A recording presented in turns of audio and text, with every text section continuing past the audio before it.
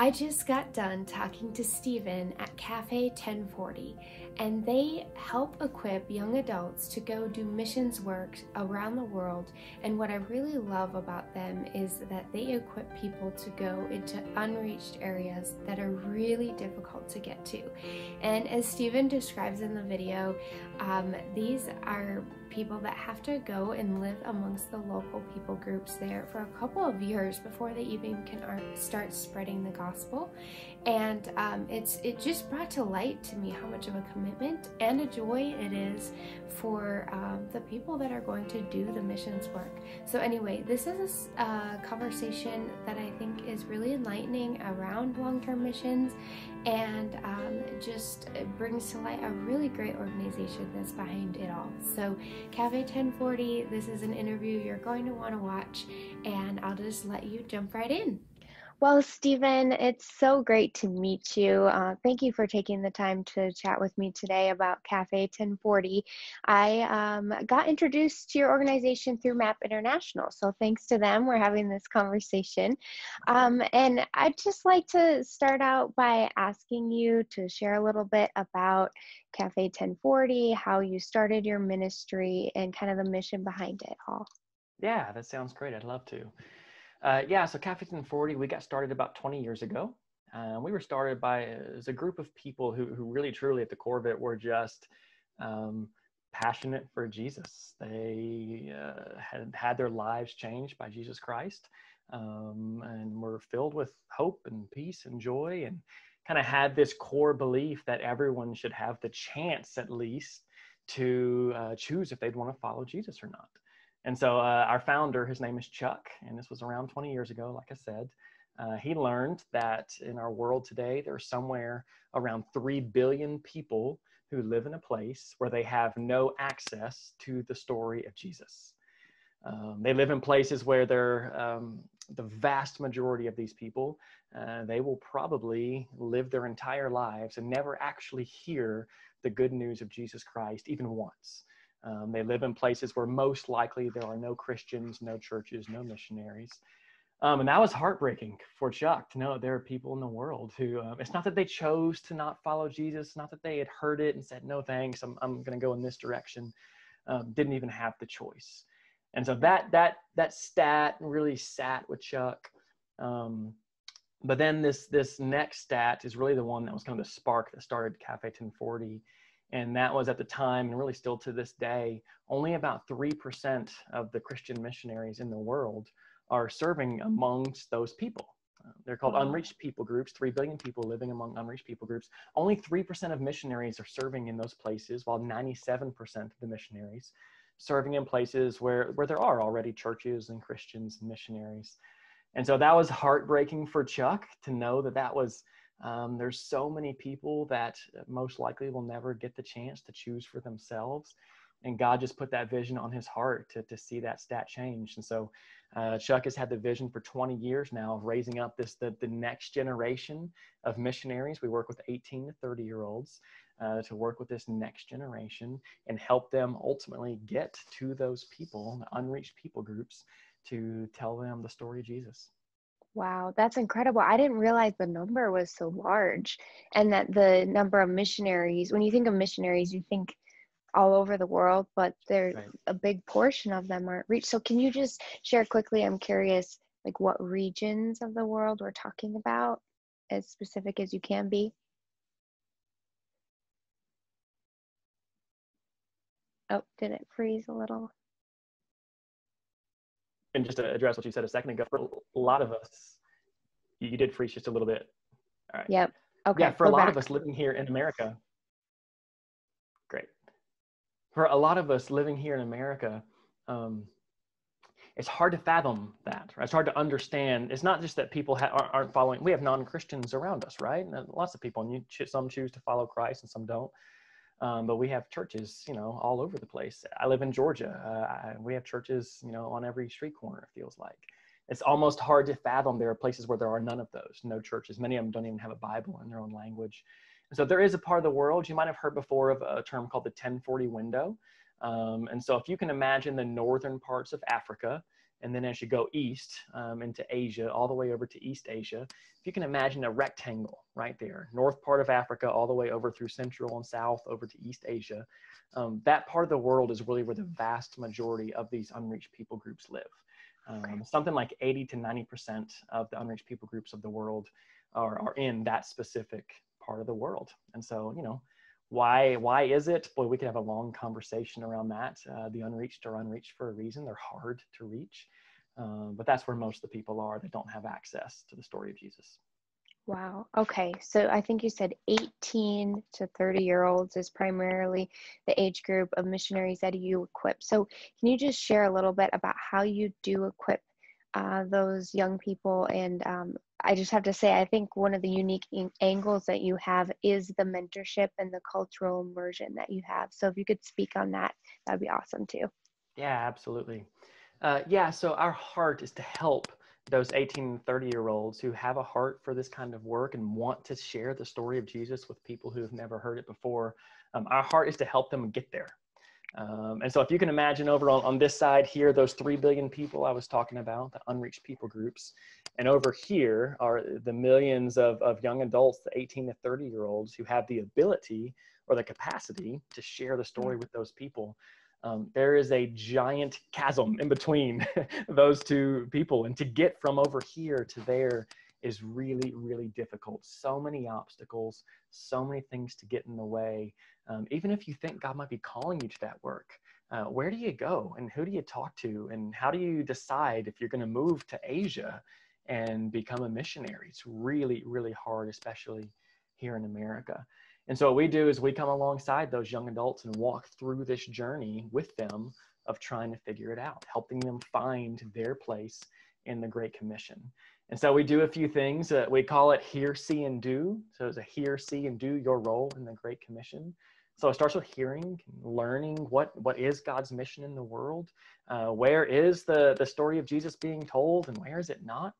Some awareness around what missions looks like.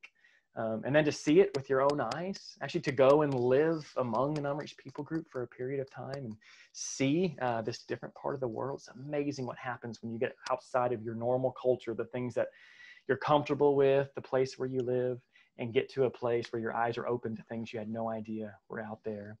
And then finally to do it, to find your role in the Great Commission. And some are going to go and be missionaries.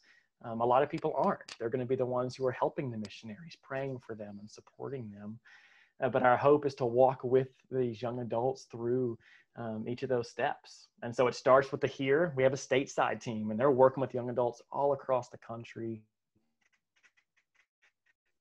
College campuses,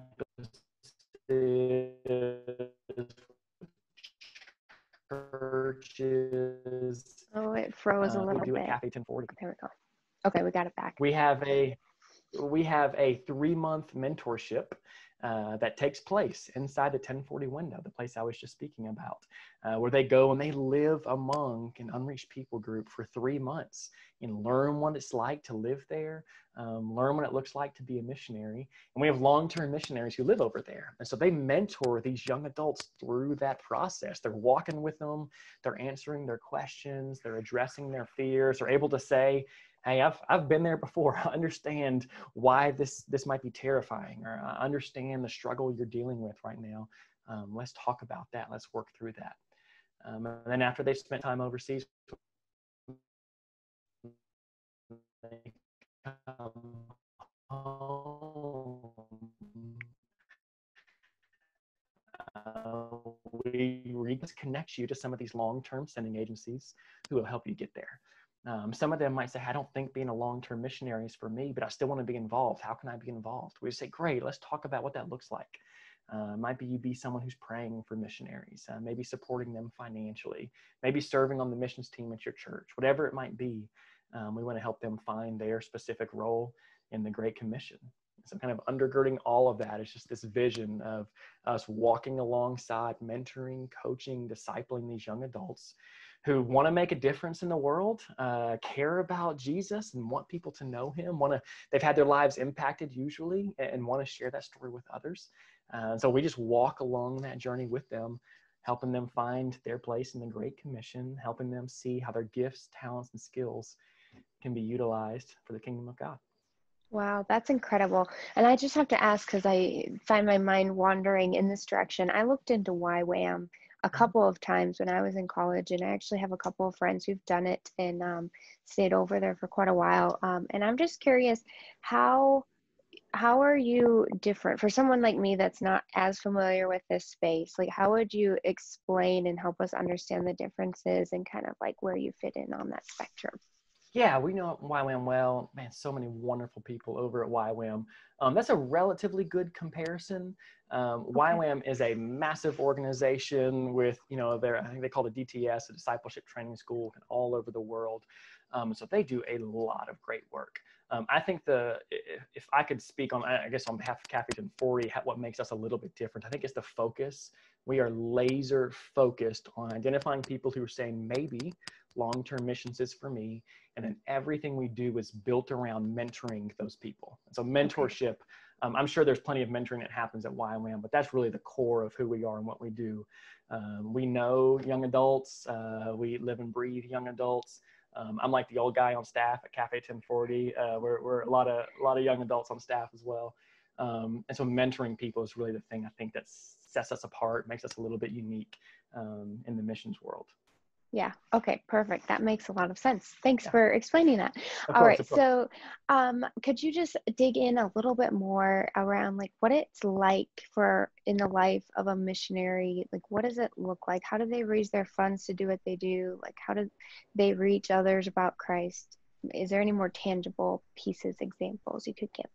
Yeah, of course. So what we're talking about specifically, I do want to distinguish kind of long-term missionaries versus short-term trips. So we're not talking short-term trips where you might go for a week and go evangelize in the streets or something like that. The vision that we're talking about here really is, we're talking about places where there are no churches. A lot of short-term trips, you're going to partner with the church there. There really aren't known Christians or missionaries in these places. And so, you got to ask yourself the question, how are these people, how are they going to be reached? We don't speak their language.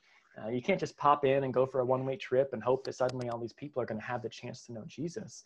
The long-term vision that we're aiming towards is seeing a church and even a church planting movement among those people from the local people, right? So people who speak the language, the people who live there, the locals, that they might be the ones who ultimately are sharing the gospel with the people around them and seeing the church multiplying out throughout the people group. But you still ask the question, how's that get started, right? Like if there are no Christians there of the local people, what happens? And really what I would argue and what we believe is required is a long-term missionary, someone from outside of that people group. If there are Christians inside the people group, great, that's the best place to start. But otherwise, someone from outside that people group going and living among those people long-term. And so what does that look like? Oh man, a lot of stuff. Raising funds is difficult, but what it looks like is going around to your friends and your family and your church and your networks and inviting people to be a part of the work that you're doing, support you financially, whether it's $50 a month, $100 a month or more. Once you're funded, then you get on the field, and most people, they're going to spend about 2 years just learning the language, learning the people, learning the culture, getting established in the community, building relationships with the people there. Our heart is never to come in with this American mindset of we've got it all figured out and we're going to show you the way, like the colonialistic, let us fix your problems. That's not missions. That's not long-term missions. That's not going to have an impact. It's a walking in humility, coming in as learners, learning the people that you're ministering to, learning what their heart is, what are the things they care about, and then looking for ways to communicate the gospel story in a way they would understand. And so that often takes 2 to 3 years of just learning the language and learning the people and being there for a while before you get to the place where you can begin to communicate, gosh, what did Jesus say? What is Jesus all about? What is his story? And ultimately invite people to come follow him and then begin gathering in churches and becoming disciples of Jesus. It's the big picture vision. Wow, that's a long time, 2 to 3 years, but it makes sense. I mean, I'm all for that type of approach. I call it the helping without hurting approach, like the Right. trauma centers coined. That's right. And it's really a thread that I like to bring through Love Light Stories. So I'm really happy to hear you talk about Good. that actually. Yeah. Um, It's hard for but a lot, it's a hard for a lot yeah, of missionaries, honestly, because they get there and they want to go and they want to talk about Jesus. That's why they're yes, there, right? But if you can have that long-term mindset, knowing you're probably going to be there 5 to 10 years, you're going to be so much more effective if you take the time first to stop, to slow down, to learn their language. You can speak in their tongue, communicate in yeah. a way they're going to understand, but it is slow and it takes time. How does that work? Like, if they're there for that long, they're just becoming friends. So the people that are already living there, how do they come to welcome them in? Is there some preface like we're here to work with you and to, or is it just I'm new to the community, I'm hanging out? Like, what type of message is put up front because you're not talking about missionary stuff right away? It sounds That's like. right. It's different in every context. And so wherever Okay. you go, there's going to be lots of different things you say, and the receptivity of the people will look different based on where you are. But if I were to kind of say a few general rules, yeah, the places that we're talking about being left unreached, the places we're talking about going, um, like I said, they're unreached for a reason. They're hard to get into. And a lot of these places, they're not necessarily open to having Christian missionaries come in and share the gospel. So no longer, maybe 20 years ago, certainly 50 years ago, you could go in and say, hey, I'm a missionary and I'm here to tell people about Jesus. And they would say, great, come on in. You can't do that anymore. We're talking, especially in the Muslim world. They're not going to let you into the country, a number of other places as well. And so typically what we're talking about is going in and essentially having a job. And so you're going to find a way to have some kind of job that's going to bring value to the community, can bring value to the economy. And that's going to be kind of your, at least initially, your reason for being there. It's also going to give you a chance to help offset some of the costs you might have to raise for funding. And it's going to give you a chance to meet people. And so I've got a number of friends who are living all over the world, and some of them might be jewelry makers. Some of them have gone with big businesses if they're in a bigger city. It's a wide spectrum of ways that you can go, but just the idea that you can go and say I'm a missionary, that's changed. We're living in a different world now, and so there's got to be some kind of reason for you to be there. Wow, that's incredible. And that helps me understand how dedicated the missionaries that are going there really have to be, that it's not a flash in the pan type situation, and they're really dedicating their entire, life while they're there to this work. And it's a sacrifice at the same time. It's a joy, I can That's right. imagine. So Yeah. that's really helpful in understanding the mindset and maybe what it would be like to be Yeah. someone. Yeah. Yeah. And you're right about the joy part. Yeah, it's hard for sure. Hmm. But I can promise you, if you went and talked to some missionaries on the field, yeah, there are hard days. There are a lot of hard days. Missions work is not easy. But if you would ask them, like, would you do it all over again? They'd probably have some tears starting to come down their eyes as they say, but they'd say, yeah, because there's nothing more important in this world than knowing Jesus Christ and experiencing that life transforming experience of knowing Him.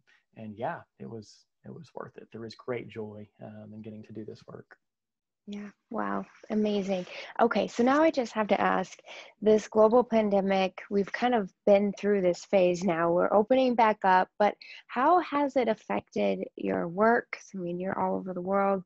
And is it still affecting your programs? Like, how is this working with you guys? Yeah, it's affected us for sure. As an organization that's built on international travel, with all international travel being shut down, um, yeah, it has affected us a good bit. We did have to. So when I talked about the 3-month mentorship that we have overseas, we typically take a group of students in the spring, and then a group in the summer, and a group in the fall. And so our spring students were overseas when it started happening. So unfortunately, we had to bring them home early. And then unfortunately, we've had to cancel both our summer and our fall programs the students were going to go through. So we still have Cafe 1040. Our missionaries are still living in some of these places. They're still overseas.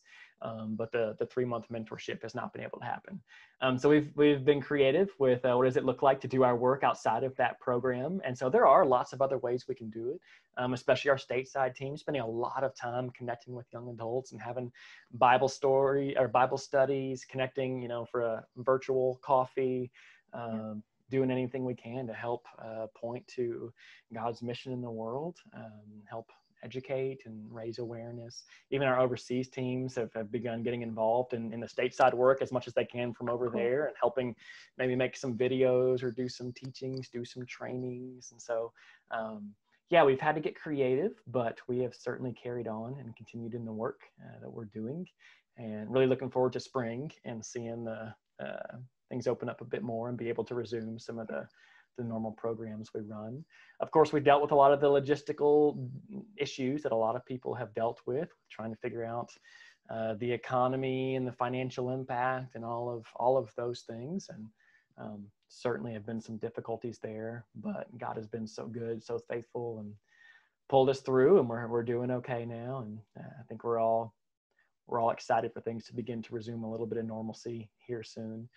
But really, honestly, Stephanie, one of the things that I've been clinging to during this season is just the belief that in the midst of all of the difficulties and challenges that we're looking at, I just genuinely believe God is up to something among the nations right now. And I believe this really is, an important time, even in the history of the world, in terms of the gospel of Jesus, where I believe people are looking for hope more than ever before. The things, maybe the earthly things that people have been clinging to, have been stripped away a little bit, and people are hungry for the things that really matter. And I think it's an amazing time now to be able to come and share with people the love of Jesus Christ, the heart he has for people, and the chance to know him and have eternal life. So it's a unique and exciting time on that regard, in the midst of a really difficult time for a lot of people. Yes. Oh my gosh.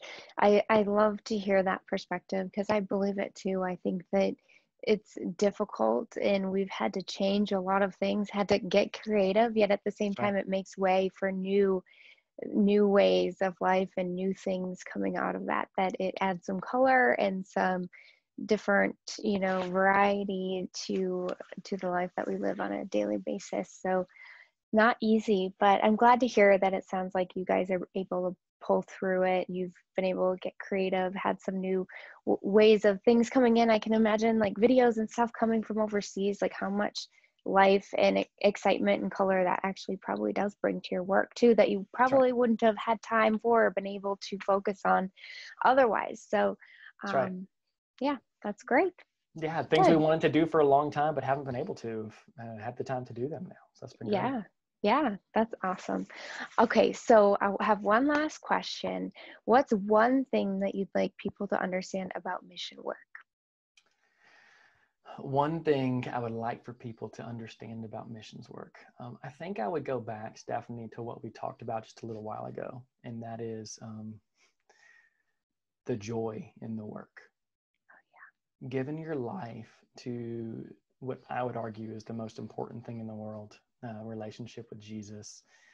There is nothing greater in this world than getting to be a part of not just individual people, but even entire peoples, getting to experience life with Jesus Christ. And so, yes, Stephanie, it's hard. There's hard work, and giving up the comforts of life that we might be able to experience here in America is really difficult for a lot of people.